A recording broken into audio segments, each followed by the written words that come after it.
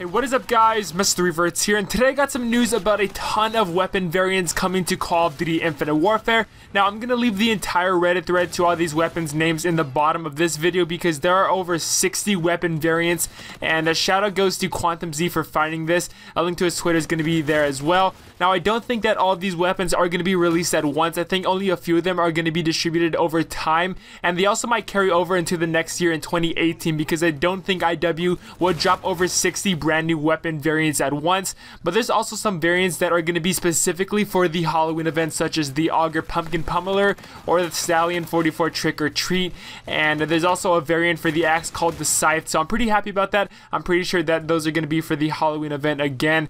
And for the axe Scythe, I think it's just going to be a reskin of the axe, but it's going to be a scythe, so that sounds very, very cool. But again, I don't think that all these weapons are going to be dropped at once. I honestly think that they're going to be distributed for a few times over the next couple of weeks here. And I know some may think that this is way too many weapons, and honestly a lot of us right now are sitting on a ton of salvage, and I think this was Infinity Ward's way of having us get rid of some of that salvage, because honestly for the past few months there really hasn't been much use for salvage in this game right now. Like, there aren't any good hacks in the game that are salvage only base, and if they are, they really aren't that good of a hack.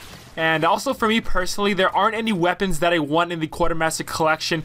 I've been sitting on about 10k salvage for a few months now, and I think by adding a few weapons to the Quartermaster, it's going to be a pretty good thing for everyone. So take my advice and start saving up on keys as soon as you can. And also, if there's any hacks or bundles that are going to be coming up, save those as well, because again, there are going to be a ton of weapons coming to IW, and you want to save up all your keys and your crates that you possibly can so you can get those weapons. And again guys, there is going to be double XP for the Halloween event. It was leaked out a few days ago. I'm gonna have that video in the bottom of this video in case you guys want to go watch that, because there is a lot of cool stuff that's going to be on the way for the Halloween event. Again, I do think that it's going to be coming out on October the 13th on Friday, so be on the lookout for that, guys. So again, Halloween event is going to be coming up very soon here. 60 brand new weapons are going to be coming to Infinite Warfare. Tell me your thoughts about this in the comment section down below. Also drop a like if you guys did enjoy the video, and thank you so much for watching. I'm TheRevertz. Have a great rest of the day.